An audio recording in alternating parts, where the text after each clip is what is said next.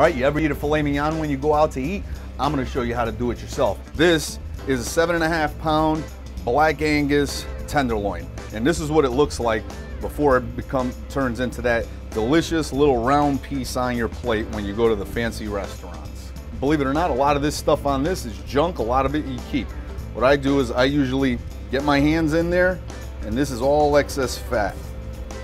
You wanna get rid of it all right? And it comes apart pretty easily. I just use a knife to force it a little, okay? This is what's called the chain. You want to get rid of this because this is all fatty, but we are going to save it because there is good meat in here.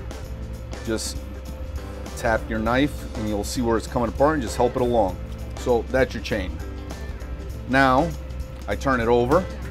See all that little excess fat? You want to trim all that off.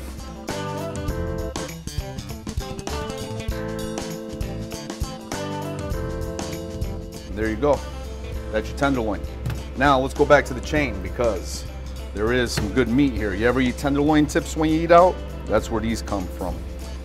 Just go right in here. See all that? That's good meat right there. Just get rid of all the excess fat. So now we have a completely clean chain and a completely clean tenderloin. Chain, just cut into like little cubes. You know, you can saute these up with mushrooms, onions, you know, throw a little wine in there, make some nice tenderloin tips. You could also grill them if you like. You got your pile of tips, put those off to the corner. You got your tenderloin ready to be cut for steaks. I usually like cutting them at around 6 to 8 ounces. They cook better. So you got that piece right there. That's tenderloin. That's tenderloin.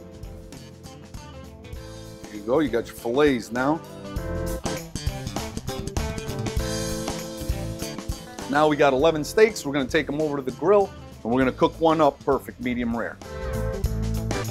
I'm gonna hit it with a little bit of seasoning salt.